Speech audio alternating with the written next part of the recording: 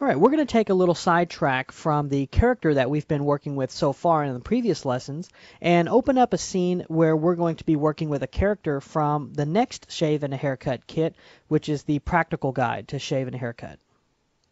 So this is the creature for lesson 8, and you're going to see this creature quite a bit. You'll learn how to model him and sculpt him, and in the Shave and a Haircut practical guide, we're going to teach you how to put hair on the guy.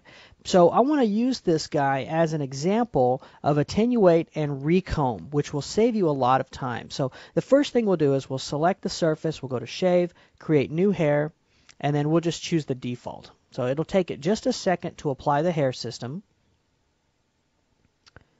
There we go.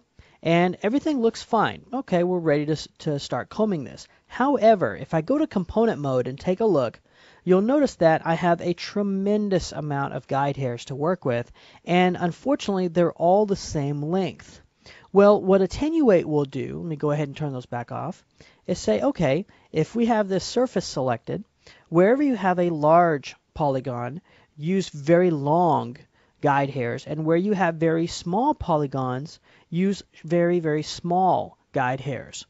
Well, what does that do for us? Well, let's select this hair system, and we'll go up here and hit Attenuate, which is this button right here. Now, instantly, you see something happen. It's like you got an automatic haircut.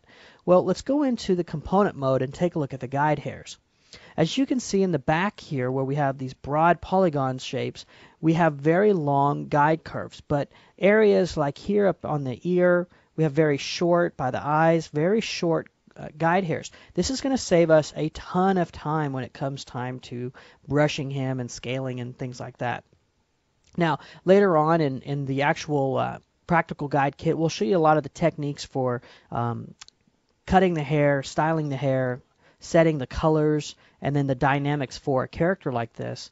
But what I'd like to do right now is just show you how to use the recomb. And the recomb is going to pop the hairs out, lay them down. That way I don't have to go over the whole character and brush and deal with the hairs going into the geometry. So we'll go ahead and hit recomb. Give it just a second. There we go. And he looks like he's just got doused with water, and that's kind of what we want. We want the hairs to all lay down nice and flat. And now we can start to puff out the hairs and create the look that we're after. So we're now ready to open up our brush tool and get things like our puff and puff these hairs out to create the final look that we're after. Okay, everything is nicely flowing the body.